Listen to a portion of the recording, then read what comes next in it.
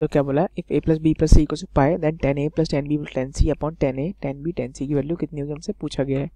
ठीक है, हमें क्या दिया हुआ है, a+b+c इक्वल्स टू पाई दिया हुआ है। ठीक है, तो यहाँ से कितना आएगा, a+b is equals to pi minus सी, दोनों तरफ 10 लूंगा तो कितना आ जाएगा, tan of a+b is equals to tan of pi minus C.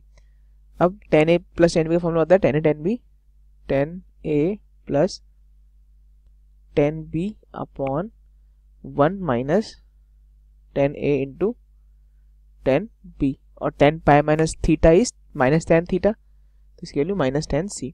Cross multiply करूंगा तो कितना आएगा, tanA+tanB is equals to minus tan C plus tanA into tanB into tan C। तो यहाँ से कितना आ जाएगा, tanA+tanB plus tan C equals to tanB into tan C। तो यहाँ से कितना आ गया, इसको नीचे ले जाऊंगा तो यहाँ से आ जाएगा tanA+tanB plus tan C upon